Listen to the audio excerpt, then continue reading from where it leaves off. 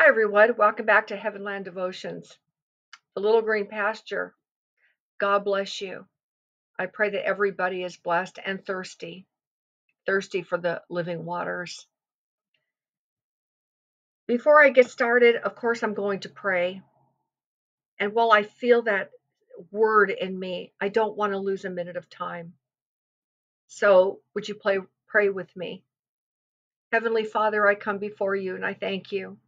I thank you, Lord Jesus, so much for another opportunity, Lord Jesus, to bring this earthen vessel, Lord, to you and ask you to anoint me and to be with my mouth as just as you were with the mouth of Moses, and that you would move in my heart just like you were moved, Lord, on earth when you were on earth, when you were moved with compassion or moved with mercy. I pray that everything that I speak would be because you are moved and yet you're moving in me. I ask for nothing less. And I ask you to reveal yourself in this word. I don't always know what I'm going to say, Lord, but I commit myself to you. I submit to your Holy Spirit. I pray that this message will be empowered by your Holy Spirit, and that, Lord, that you remove it, that I will remove myself from being the front and center. That's not what I want. Lord, I set you before me. Like it says in Psalm 16, for I have set the Lord always before me, because he is at my right hand, therefore I shall not be moved. Praise God. So now I go in your name and I ask for your blessing, and that you would touch the lives of many. In Jesus' name, amen. You know, all of us, I don't know if all of us, but we have been aware pretty much over the last 48, 24 hours that there was a bill passed to uh, take two scriptures, one out of Acts and one out of the book of Matthew, and criminalized it. I mean, this is something none of us would have ever thought would happen, yet we knew something like this could happen. And that that you could be prosecuted for using those verses. So I guess it's going to change like the whole landscape of those of us who are on podcasts, that we're not allowed to use those two scriptures. And just for the sake of being clean, and I want to keep this YouTube channel going, I'm not going to mention those scriptures. I will add a link to the bottom of this description box of the article, and you can read it yourself. So this morning I was in devotion, and I was up early as I normally am. And I had a dream last night. And let me say something about dreams, because some people say they don't believe in dreams, or they just think dreams are something that you can't rely on. But let me tell you something. There were 21 recorded dreams in the Bible, all of which came from God. I believe that we are the people that have dreams, and God does warn in dreams. He gives us preemptive advantage against the enemy in warfare when we have dreams. When we are in certain circumstances and we need a breakthrough, we need wisdom. I could tell you this much, not just myself, but I've known people over the last 50 years of my life who are powerful believers, that are humble believers, and God has given them so many dreams, and they were veteranized in their dreams and the interpretations of them. And I know these people. And I could say for myself, if it were not for certain times that God had given me dreams, then the enemy would have had an advantage over me, or I would not know what direction I would have prayed. It's like pulling down the veil and seeing in the invisible, and I stand by it. Um, so last night I had a dream, and I woke up from the dream, and I came right up, and I got up, and it was I think it was like 1:40 in the morning. but that is my time. And some of you may think, Joni, that is so ridiculous. You're getting up too early. And I say, not too early for me. God has always made me that servant of the night. And there's many servants of the night who get up. It is a watch hour. It's something he puts in you. You know it. And he gives you the power to do it. It's the same as somebody who wakes up at 10 o'clock in the morning, their time, or 8 o'clock in the morning, or 6 o'clock in the morning. God has his watchmen. He has his people all around the clock that are looking to the Lord and they are praying to him. And we are those servants of the night. And I want to talk about the servants of the night. And I want to talk about the word of God. But I'm going to share my dream with you that I had last night. Before I do that, yesterday I felt very much in particular to just put everything aside. I didn't want to look at any of the news, though I did look at what happened with those two scriptures and them being criminalized. And I just felt such a need to just not look at news, not watch any videos, not do anything. And I felt a call. I felt such a call in my heart from the Lord that through the whole day, I felt it was a solemn, it was like my soul gathered itself together in a solemn assembly for those that weep and mourn for Israel. And so that I felt sorrowful, which I should have said in that solemn assembly.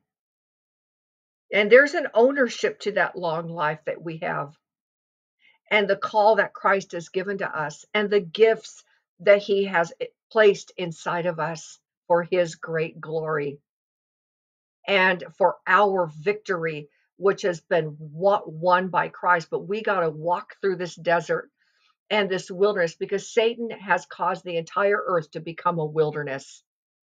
So, yes, we dwell in the wilderness. This was my dream last night. I saw myself with my husband in the car. We were driving in our neighborhood in some random area. And he said to me, "Hey, let's go visit that church." And I said, "Okay." And so he parks the car right in front of it. It was an old school church. Looks like it had been there forever. And we go in, and it's old school. It's got wooden pews, the kind, the aisle down the middle, pews on both sides, pulpit at the beginning, at the front, little steps that go up to the platform. The whole church was full of people. And the only openings were these back pews that were empty. And plus, that's where I would have taken the seat anyway, so it worked out. So we sit down on the pews, and the minister gets up, and he's an older gentleman. He's got white hair, he's got thick glasses, and he starts to give a message from the Bible. And it wasn't anything memorable. He didn't say anything that I even remember from the dream. But the scene, as he was speaking, the scene changed. Like it just kind of blurred out and came back in with crystal clarity. And all of a sudden, I'm sitting there, and I I see the entire church. Everybody was in a deep sleep. Everyone. And I stood up and I looked so I could look in the whole church. And there's like a scripture talks in Isaiah. It says about Israel during that time. It says, "For he cast a deep sleep upon them." And so in this church that was full of people, those same people were all asleep. And I knew that I had stayed up all night long. I knew that I did because I was still sitting and I was wide awake and I knew it was the next morning. So I stood up because I couldn't believe what I was looking at. And so I walked towards the front and I see the minister, and here's the pulpit, here's the platform, and he's laying down in a deep, dead sleep behind the pulpit. And there was trash and garbage all around him I mean, it looked like mountains of garbage and trash, like somebody opened up 100 bags of trash and strewn it around everywhere. There was trash all up and down the aisles. There was garbage all around the people, and they were sleeping in it. And I said to my husband, "Let's go, get up, let's go, we're leaving." He left the church and he went out, I guess, to go start the car. And as I was getting up, I was picking up some books that I'd brought with me, and I had this big, huge King James Bible. And it was this beautiful green with gold writing. And I was holding it like this, and I was getting ready to leave. And this man appears before me, this old man, and he was angry with me. And he said, he looked down at my Bible and he took it and he looked at it and he shoved it back in my arms. And he said, "Next time you come here," he said, "you bring another Bible." And he stepped aside and I went out and I woke up. And that was so penetrating to me. And I got up and I prayed and I spoke to the Lord about what I was seeing. And it was resonating with me. And I'm talking about, and then here I was now in the night, getting up out of my bed. And maybe this may not speak to you, but hear it anyway. Because here's what I want to say to you. I really want to sticky note that because I want to say this to you. A good studentship stays and listens. It's not going to hurt me if you go. It really doesn't hurt me if you go. But I've been around a long time. And sometimes you're going to hear things you don't understand that are over your head. I did. But you know what? I knew one day I'd understand it. And one day I did. And sometimes there's things that we're never going to understand from the Lord. But we honor the Lord in that way. And we show him that we trust him, that we don't know. But we know it's best for us that we don't know. But you see, so the reason I'm saying this is there's many of you who are not called to be servants of the night. I look at Psalm 134:1. It says, "Behold, bless ye the Lord, all ye servants of the Lord, which by night stand in the house of the Lord." The temple priesthood, there was a night watch, they were the night priests, and they were the ones who kept the fires burning in the temple on the altar. Even David says, "I wait for the Lord. My soul doth wait, and in his word do I hope. My soul waiteth for the Lord more than they that watch for the morning, yea, more than they that watch for the morning." There's something about the night service of Christ. Even the Song of Solomon woman said, "By night on my bed I sought him whom my soul loveth. I sought him, but I found him not. I will rise now and go about the city in the streets and in the broad ways. I will seek him whom my soul loveth." You see, there's a drive in us. There's something, there's a move, there's a life in us. Or the Song of Solomon woman who says, "Before the day breaks and the shadows flee away, I will get me to the mountain of myrrh and the hill of frankincense." I think of the little boy Samuel, who ministered before the Lord, ministered unto the Lord before Eli. And it says in 1 Samuel 3:1, it says, "And the word of the Lord was precious in those days, and there was no open vision." And this was night. God was calling this little boy. He was calling him, "Samuel, Samuel, here I am." You know, he finally was told by Eli, "Go tell him, here I am, Lord." But see, Samuel was called in the night.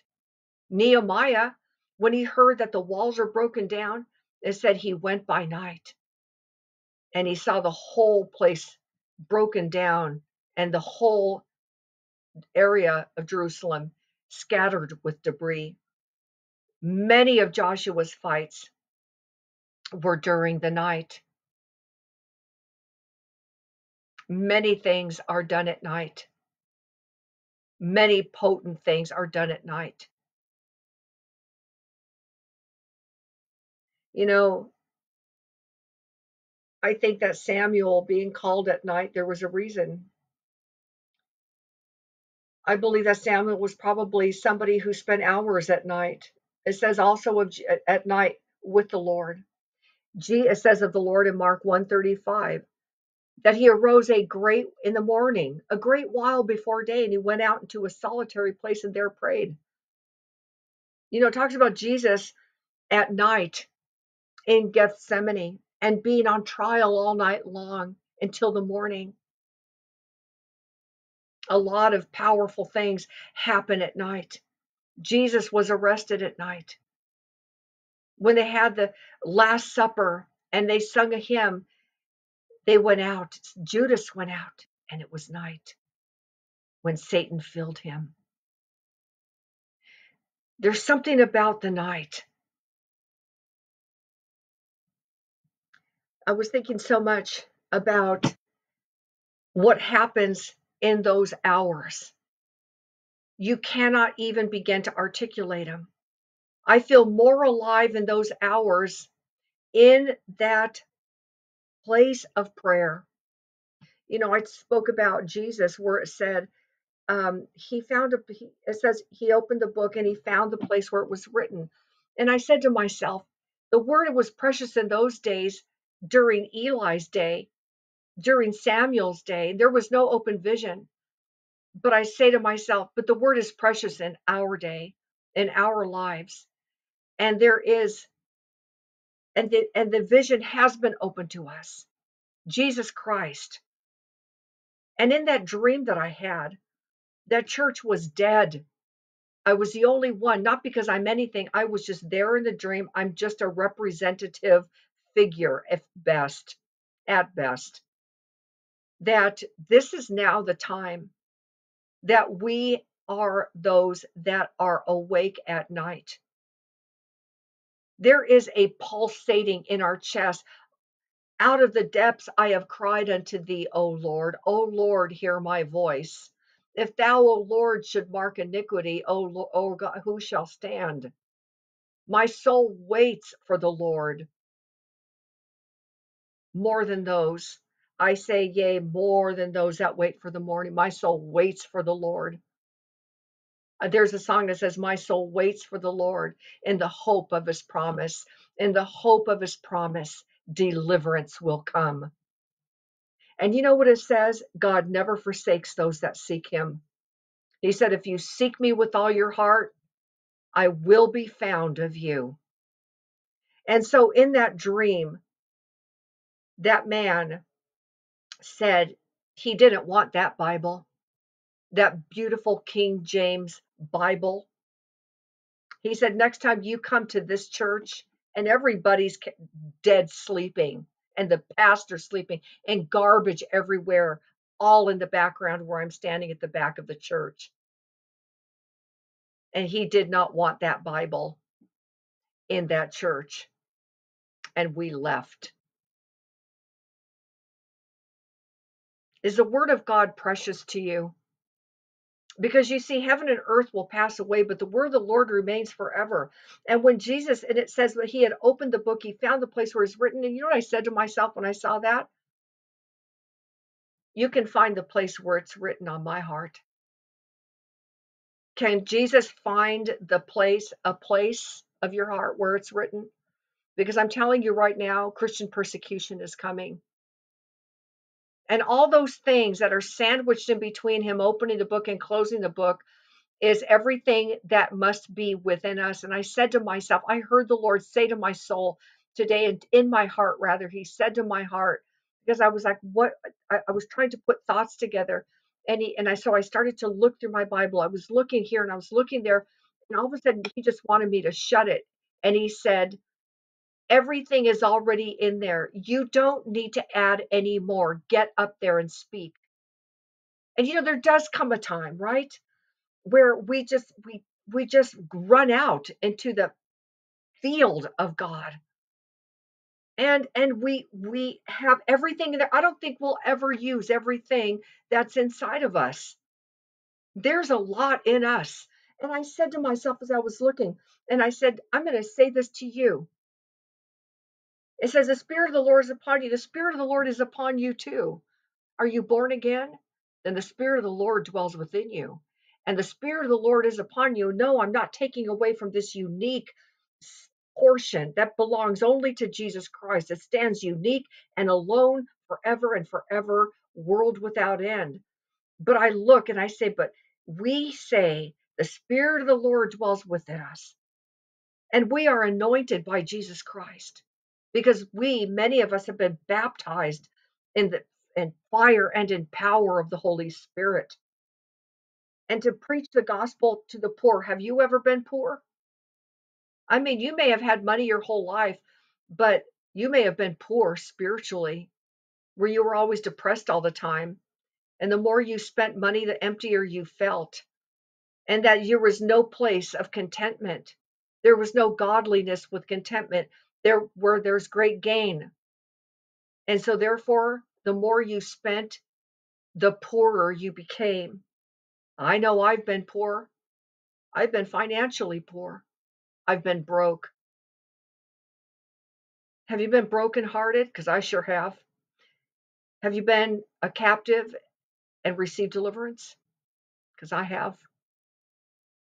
Have you ever felt like you were blind to things, but God had to open your eyes? He recovered your sight and you were given sight through the new birth, and not just through the new birth, but through things, through trials, wars, temptations, even backslidings. Come on, let's be real. Everybody mostly has times in their life they backslide, but it's never for naught because we realize the power of His grace. And have you ever been bruised? I have. And so you see, we can open up this book within us and we can find the place where it is written.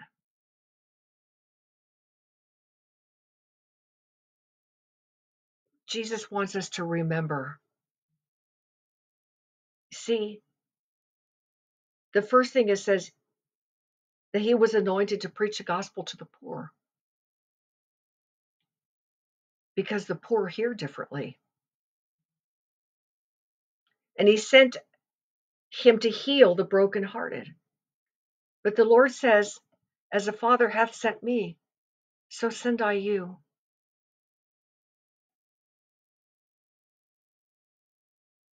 To preach deliverance to the captives. Only those who have been delivered as a captive can preach that. And to recover and the recovering of sight to the blind. Only those who have been blind and receive sight can preach deliverance to that. And those that are not at liberty and they are bound and they are bruised. But those of you like me, many of us, we've been set at liberty from those deep bruises. Yes, we can preach. We can set at liberty them that are bruised. And we can preach the acceptable year of the Lord. And let me say this to you. It is very necessary that you see this, where He opened the book, He spoke these words, He closed it, and He sat down. See, first He stood up, then He sat down. This is indicative of His work being finished. Because when you sit down, it says Jesus Christ is raised up, and He has Hebrews chapter 1, verse 1, that Jesus has been raised into the heavens. I don't have the exact verse before me, but that he's been exalted, he's ascended into heaven, and He has sat down at the right hand of God. Let me explain that. Many people say, okay, so sitting at the right hand of God, and there's all these Trinity words, but the right hand of God means The right hand is power, meaning he sits down as God in full power. All power in heaven and earth has been given unto Jesus Christ by his Father. And Jesus died not just so that we go to a dead church where everybody's in a dead sleep at this time of this hour, at the end of this church age. But you see, I represented, I believe, not that I was anything special, but I stayed awake all night. Now, that doesn't make me better. It doesn't make those that have the servants of the night better. It's just a different shift. And he puts it in you to do it. It says in Leviticus 6:13, the fire shall always be burning upon the altar, it shall never go out. And when you have been baptized in the Holy Spirit and in fire, there's no chance that fire is going to go out unless you let it. Not that any of us can put out the actual fire of the Holy Spirit, but it seems to me that the more you keep moving through this wilderness called the earth and seeing the things that are happening, not just to the Jewish people all over the university campuses, things we never thought would happen, but those of us who read our Bibles and study, we say, yes, we knew that that would happen, and it's happening in our day. And there will be heavy Christian persecution. And this bill that passed is just the beginning. Do you realize what that's going to take place? That means all the different places in the Bible that speak of the blood of Jesus Christ in connection to Jesus being the Lord and King, the Savior of the world, to both Jew and Gentile, is going to come under threat. You see, it's so important that you spend your life having that place in your heart where it's written, because this landscape is going to change. And you're going to have to comfort yourself like David did. You're going to have to comfort those around you.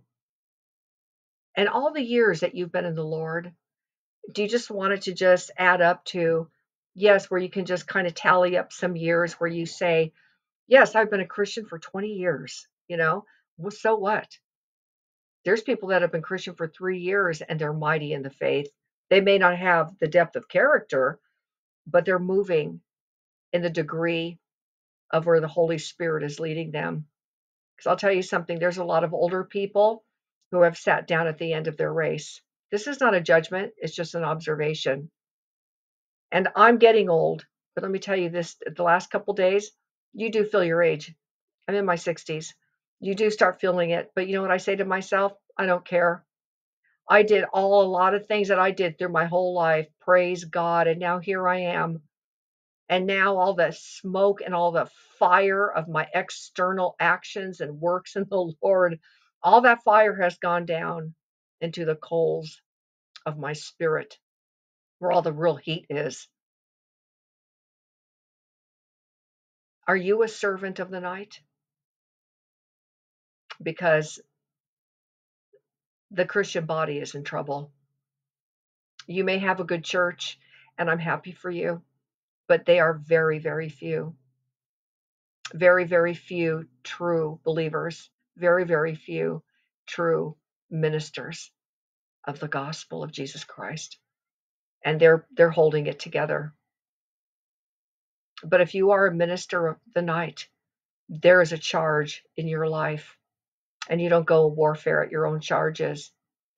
Just like it said of Jesus, the Spirit of the Lord is upon me because he anointed me to preach the gospel to the poor.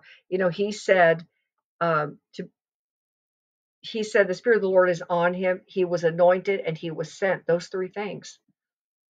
And you know what? So are we. There is a maintenance of your life and of your duties in Christ. I love what Corrie ten Boom said. She said, don't ask any questions. Just show up for duty. And there is a discipline to the servants of the night, who by night stand in the house of the Lord. Even David said, I searched in the night, my spirit made diligent search, and he remembered the Lord. You see, there's something about the night that's completely different. And when you pray during that time, there's nothing like it. Amen. Get ready. Make sure that there is a place found on your heart, in your heart, where the Word of God has become precious to you. Because now we do have open vision through the Holy Spirit revealing the Word of God to us, and stand by night in the house of the Lord.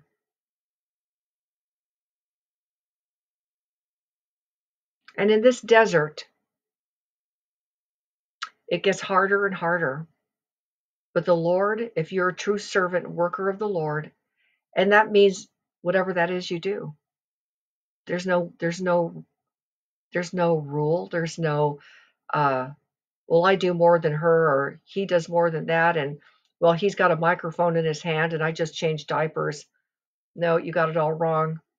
I would rather be the one changing diapers and being on my hands and knees scrubbing the baseboards of my house with the joy of the Lord, doing the will of the Lord from my heart.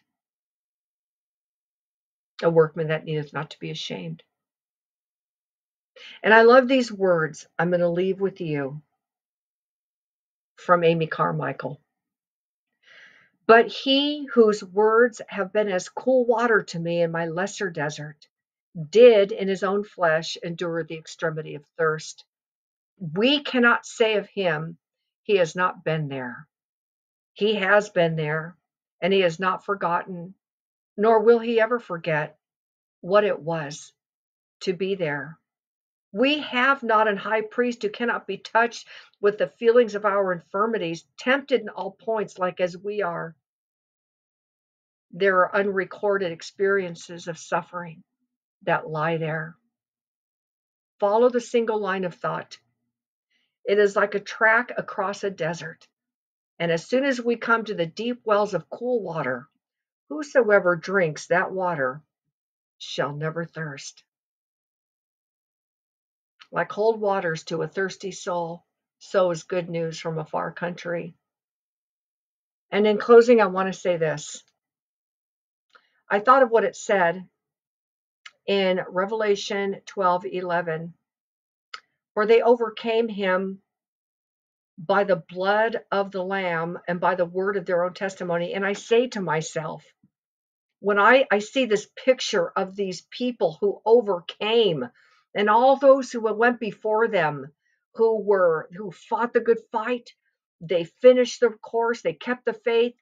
And I think of them who went through trials and through sweat and through tears. Some of them were killed. Some of them were torn apart by lions. Some of them received not their dead to life again, that they may receive a better resurrection. There were those up there that wandered around in sheepskins and in goat skins and in the caves. And there's these people all through the millennia that are in that group up there.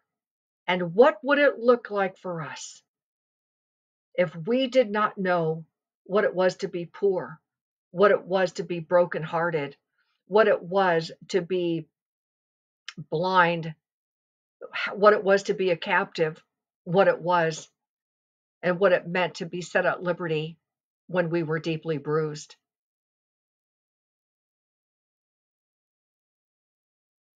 If I went up there and I never experienced any of the things that I have had in my life, and you too, I'll say it of myself, I would be ashamed to show up there without scar or wound. I would have to find some place far from them, and there would be no rejoicing in the overcoming life of the saints. And we don't overcome all at once. We overcome on our way as we go along. So remember, servants of the night, Jesus Christ, you're part of a division. We are part of a division, and we are disciplined and we love not our lives unto the death, we overcome by his blood, the blood of the Lamb, and the word is precious to us, and it is found. There's a place in there found where that book that was opened that day is written on our hearts. Get ready and don't be afraid. Amen. Remember, they thirsted not when he led them through the desert, and he'll do the same for us until all of us pass over to the other side.